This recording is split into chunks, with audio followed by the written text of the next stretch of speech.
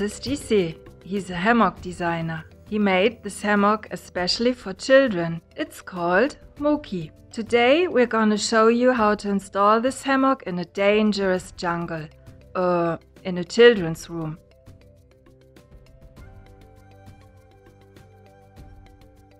This hammock comes along with everything you need. Let's unpack it. This is the hammock. These are the two hooks that are used to adjust the height. They are easy to remove in case chocolate stains or dragon slime have to be washed off. In addition, there are two ropes and two other hooks for the walls with screws and dowels. We also need a drill with an 8mm drill bit, a pen, the template from the manual,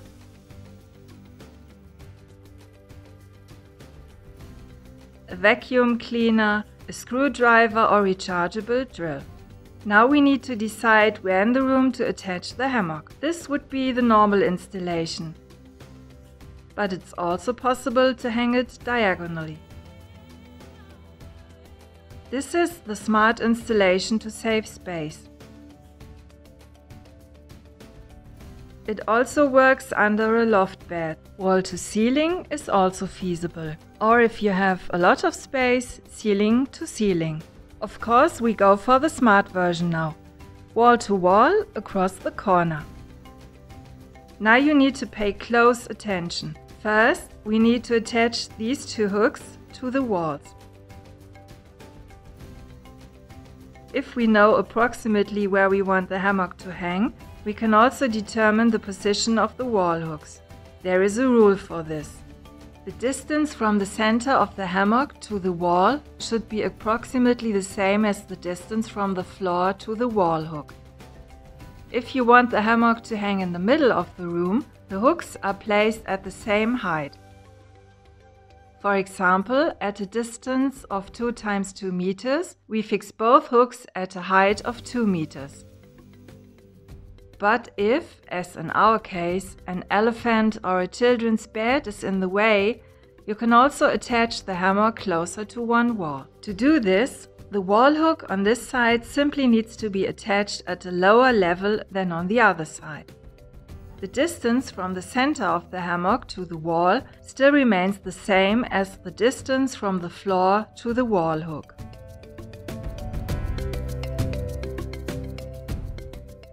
Now we cut out the template and we can finally start drilling.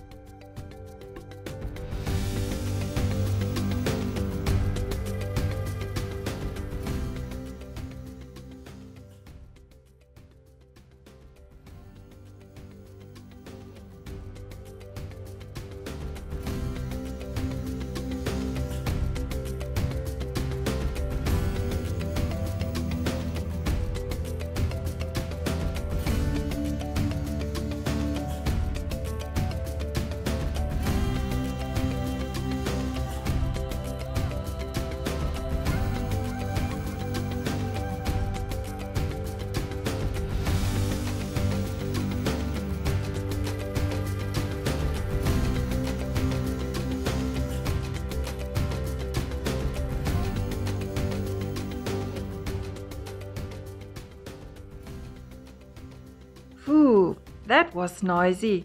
It will not take much longer now, since the hammock is already fixed on the other hook. What we still have to do is to make 2 loops at the end of the ropes. Then we can hang the hammock.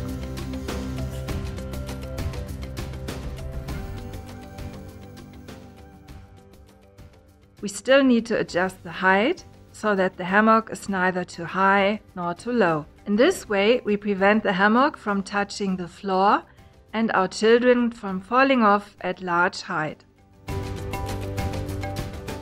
We did it! Our little tiger can take a break to relax in his brand new hammock. See you soon!